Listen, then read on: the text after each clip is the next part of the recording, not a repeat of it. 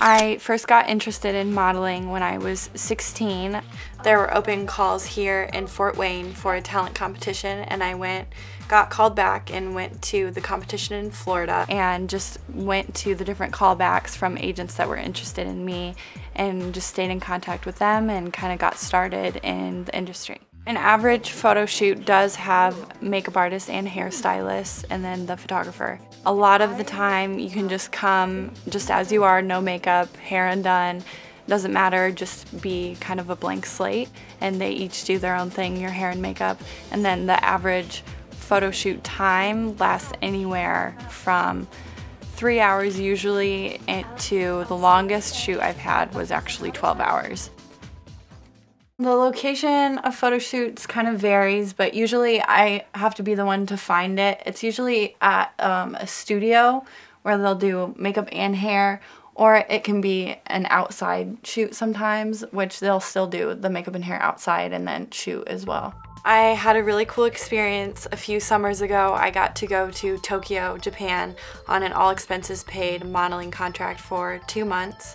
And that was really unique because I got to really experience a different culture and go on different auditions and have different jobs that were all having to do with modeling and just meeting different people that were in the industry and kind of just actually getting to build experience that way.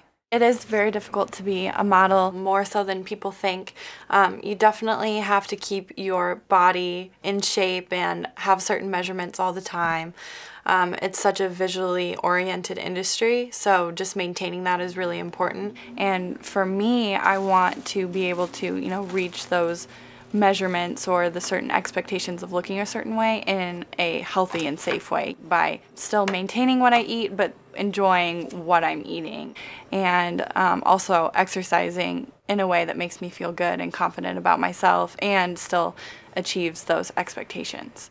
I kind of vary it between stretching and then things of cardio, so like I'll do sit-ups and runs and sprints and stuff like that. Through modeling, I would hope to inspire someone to really follow their dreams and pursue something that they're really passionate about. And for me, that's modeling and just being in that industry, and just to inspire anybody that doesn't think that they could do something out of the ordinary and take a big risk, and just to kind of represent that for someone that, you can take risks and you can be a part of something a lot greater and just really pursue a dream and a passion that might not seem tangible but actually is.